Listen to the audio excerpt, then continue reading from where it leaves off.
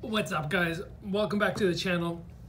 Today I want to talk with you about a fight that just happened in Japan, which you may or may not be aware of. Probably the biggest kickboxing fight in the history of the sport in terms of numbers, pay-per-view sales, in terms of how many people were in the stadium.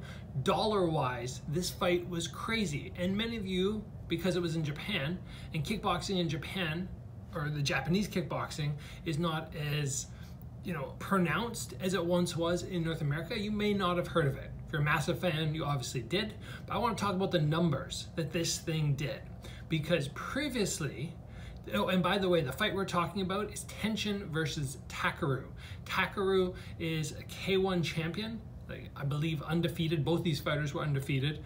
Undefeated in K1, I think jumped a decent amount of weight classes, just a spectacular fighter at 58 kilos, I believe.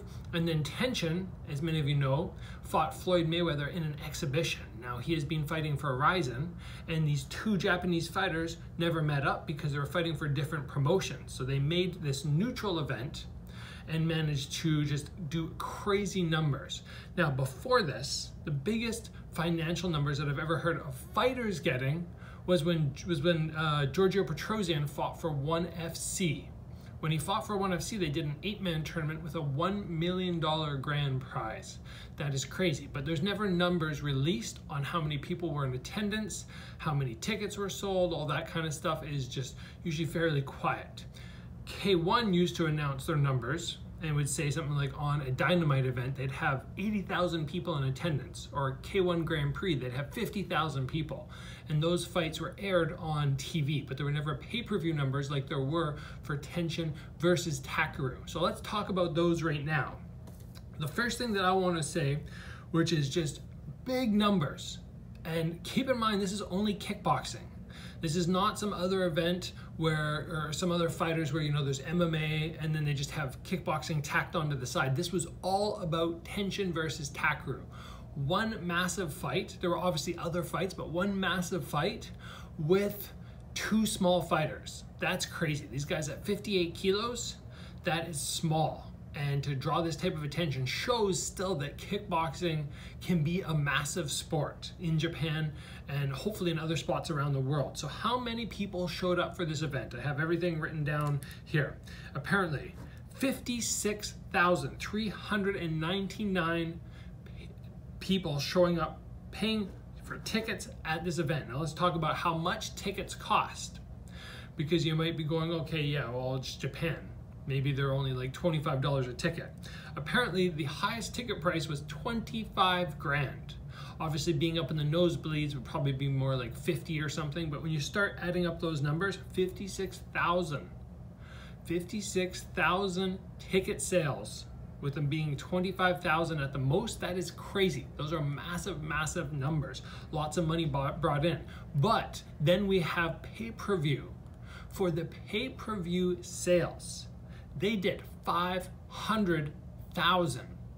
Now, it would have apparently been on TV normally, and there was apparently some ties between the Yakuza and the promotion in the end, so they lost their TV stuff, but I guess, who really cares? Because ultimately, they probably care, but ultimately, how much money was brought in?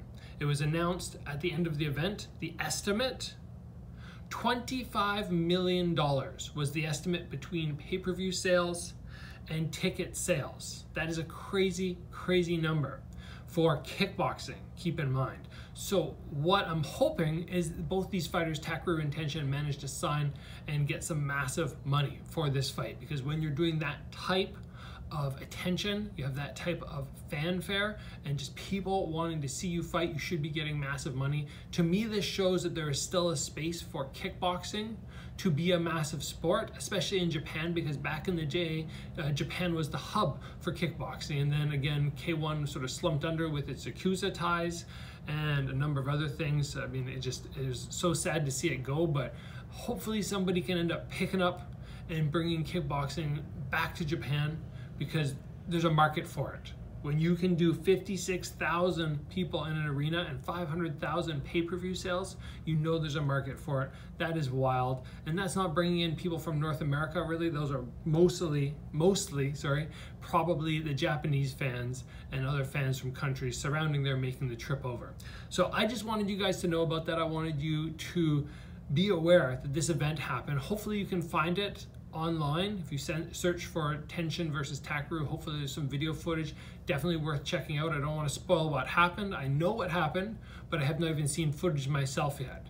So good luck in your search in finding this fight.